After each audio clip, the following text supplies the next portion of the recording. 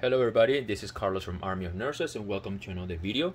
In today's video, I'm going to show you and demonstrate how to administer a intramuscular injection.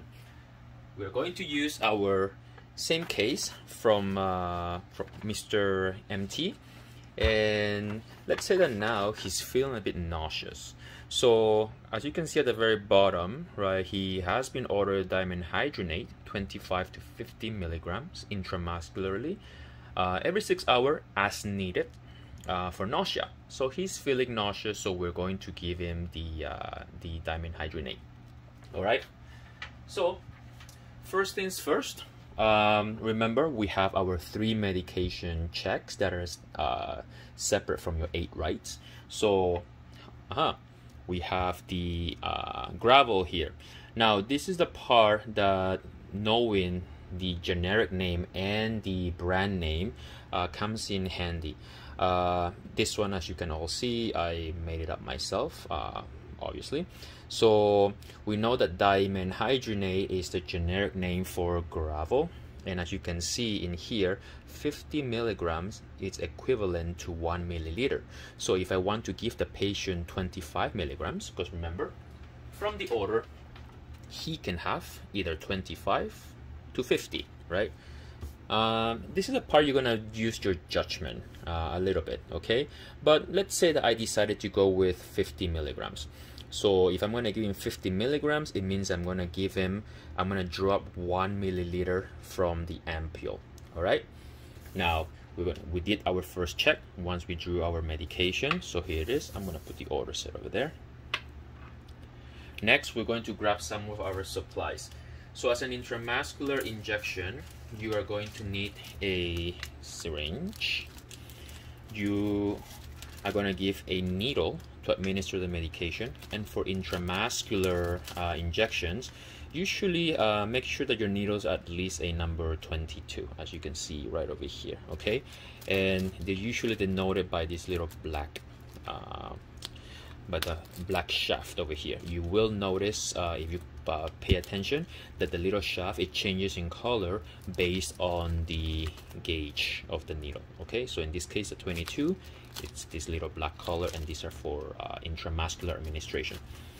I will show you also these the blunt needles, these ones here, we don't use them to give the medication to the patient. We use this to draw it up from the vials, and the reason why is it makes it a little easier because this needle, it's bigger, okay? Now there's a reason why the cap is red. Just tell yourself that when you see if this needle is attached to your syringe like this, right, and you are, for some reason you're forgetting and you have to give this medication to the patient intramuscularly, tell yourself that the red cap is red because if you inject the patient with this needle, which is huge, you're gonna get a bloody mess, okay? So that's one way for you to remember that this needle here, the red one, the blunt needle, is not to inject the patient. That's why you have this one. All right, so I'm gonna show you both. Okay, so we're gonna perform hand hygiene, and now this is the part where the ampules, that if you are a nursing student or you don't deal with ampules very frequently, there is a technique to kind of do this. So you're gonna see that this almost looks like a little Coke bottle, like you know how you have the neck and over here, and you have the body. So the technique is that you're gonna use your thumb, okay, and you're gonna put your thumb right here on the neck. Your index finger is going to come up here. So the action that you want to do is something like this. You see how my thumb is gonna push and my index finger is gonna pull. So when one pulls and the other one push, I expect this to break like this, correct? The part of the top is gonna break like that, all right? So if you're a nursing student and you're doing this for the first time, or you're doing this for a return demonstration, for example, and you're going to be extremely nervous at that point, one thing to remember is do not squeeze, okay? Because when you squeeze, this part is gonna shatter. And do nursing students cut themselves, or even nurses cut themselves with this? Absolutely yes. and this is actually glass. Okay, so you will cut yourself if you're not careful. Alternatively, you can use a piece of gauze, and you can do this as well.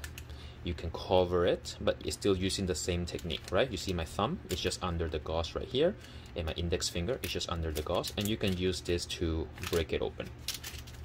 Now, because this ampule here is for practice only, it doesn't have the little dot. And what do I mean by little dot? Right on the neck, some ampules, you're gonna find that it has a little dot.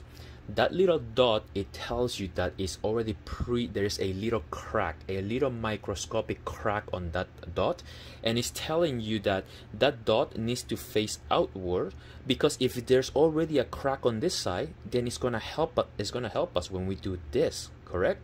That means that if there's the crack over here is already present from the vial, when we do this, the likelihood of this opening cleanly is much higher. All right, but this one doesn't have the dot, but the principle is the same. All right. Also, what you're going to be doing is, as you can see, there's some medication up here, right? So you always want to make sure that this amount of medication comes down into your vial, because if you are grabbing, let's say, 2 milliliters of this medication, but then 1 milliliter is stuck up here, you will not have enough down here to administer your medication. So always make sure, give a little flick or just give a little shake until there's no medication up here. All right, so we're going to watch very closely. I'm going to put this over, and this is going to be in a split of a second. Okay, so pay attention. Ready? 1, 2, 3.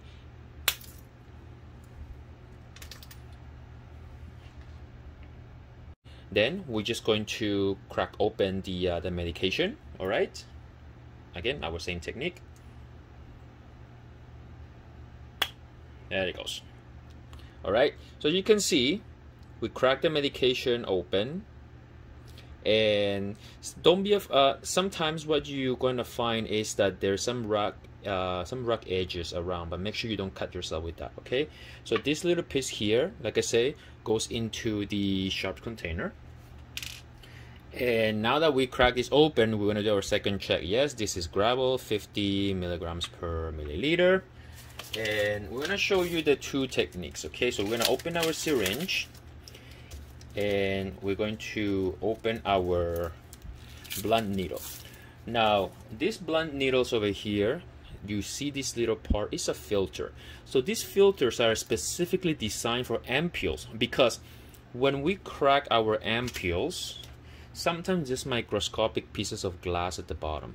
So what this red needle with the filter, and I stress that there is the one with the filter, because there's some blunt needles that they come like this only, without the purple part. Okay, so this one, the purple part, has the filter. So the whole purpose of this is when you draw your medication up, it's going to filter the microscopic glass particles, so that you obviously don't inject that into your patient. Okay, so what we're going to do is one of the differences also that you're going to notice compared to the vials from insulin from the previous video, we don't need to put air in, because this is not sealed, right? You can see it's actually open to air, so this is not a vacuum. You can just put your needle in, and we're just going to drop the 1 milliliter of gravel. Okay, so you can see that. You can go slowly.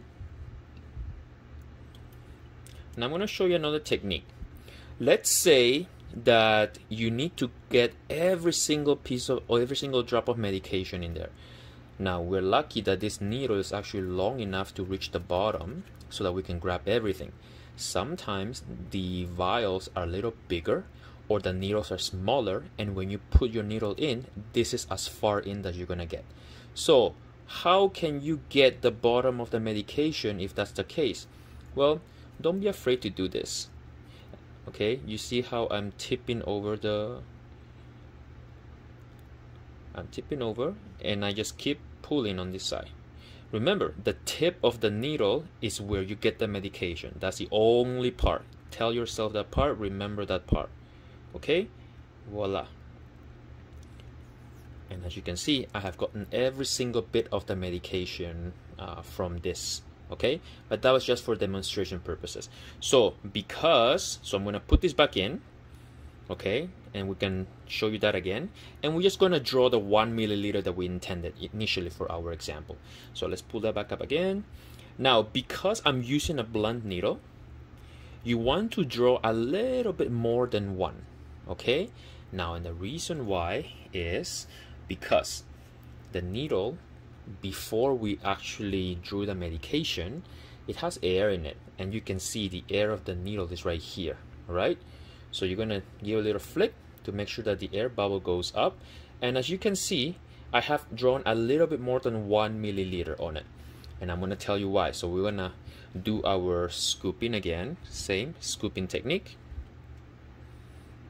right? So we can, now that we've drawn the medication, we check, yes, it is gravel, 50 milligrams per milliliter. So we're gonna put our vial here, and this is the part that we're going to use this needle here to administer for the patient. Now, this needle being brand new, there's air inside, right? I mean, it's brand new.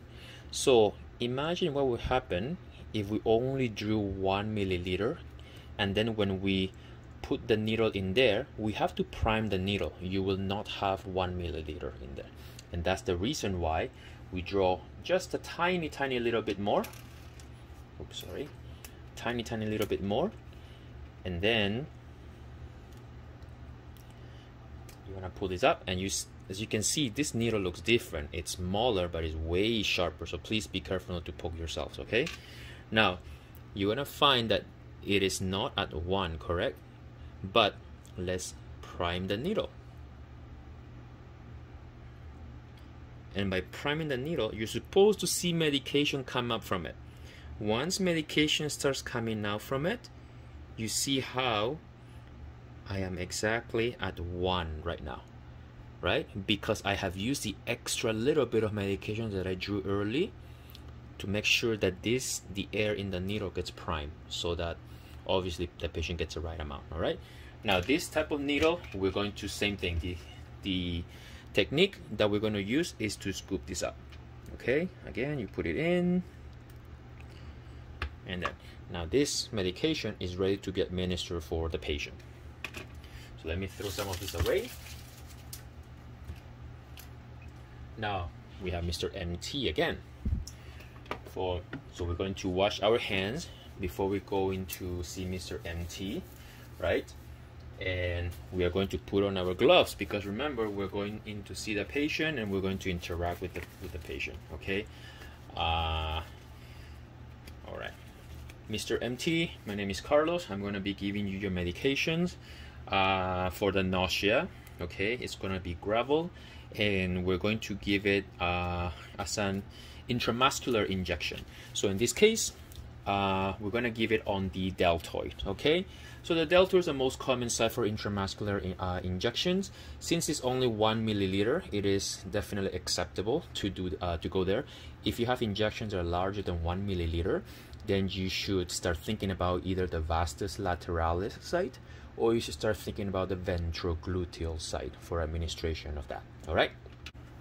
We are going to be choosing the deltoid as the site for administration for the intramuscular injection.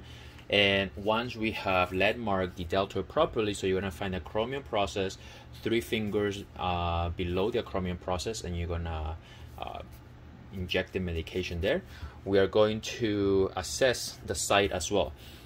Make sure that, again, same thing, that there is no bruising, there's no open areas, there is no dermatological conditions, there's no moles in there. So in this case, the deltoid site looks good. Okay, so perfect. So we're going to grab our alcohol swab. We're going to give it a little clean. And for IMs, you're going to do something different than subcutaneous. Instead of pinching the skin, you're going to spread the skin when giving intramuscular injections, okay? Because you're trying to create something called a Z-track. So the Z-track, what it does, it stretches the skin so that after you give your medication, and when you let go of the skin is going to retract, and it's going to create a natural seal so the medication doesn't leak out of it, okay? All right, so we cleaned it already, and we're going to take out our needle. is over here. We're going to spread the skin, okay? As you can see, I'm trying to spread it. You're gonna go 90 degrees. For intramuscular injections, you always go 90 degrees. And then you inject 1, 2, 3. Now, once you have injected the needle into the patient, there's a variance here. Some hospitals require you to pull back on the plunger to see if there's any blood return. Now, if you pull back and you see, imagine that this bubble here is blood, okay? Then your whole medication will be contaminated and you will have to discard everything and start anew. Some hospitals don't require you to pull back to check for a blood return. Once you inject once you put the needle in, you can just put on the medication. So those are the two variances, okay? So we're gonna push the medication in, and once the plunger hits the bottom, then that's when you're gonna start counting 1, 2, 3, 4, 5. Then you're going to pull out and let go of the skin, okay? Now remember that once you have given the medication to the patient, the needles do not get recapped again because this needle is contaminated already. It touched the patient, okay? This is the final, and we're just gonna completely close it over, okay? So this goes into the sharps container. After we have given the medication to Mr. MT, we're going to assess how he's doing. Let him know that the site might be a little bit sore because of the injection. We're gonna make sure there's no blood, there's no bleeding after our IM. Sometimes a little it's common for it to be just a very scant amount of blood, which is why I recommended you early to have your little piece of gauze earlier, just so that in case your patient has a little bit of bleeding, then you can just put a little gauze on it, okay? We're going to come back and check on the patient again to make sure that the nausea has gotten better, that it's not persistent. And at this point, we're going to remove our gloves. We're going to perform hand hygiene, right? And then we can document that we administer the gravel to the patient, okay? So in a nutshell, that is the technique to administer intramuscular injections. If you have any questions, leave in the comments below, and I'll see you in our next video. Bye for now.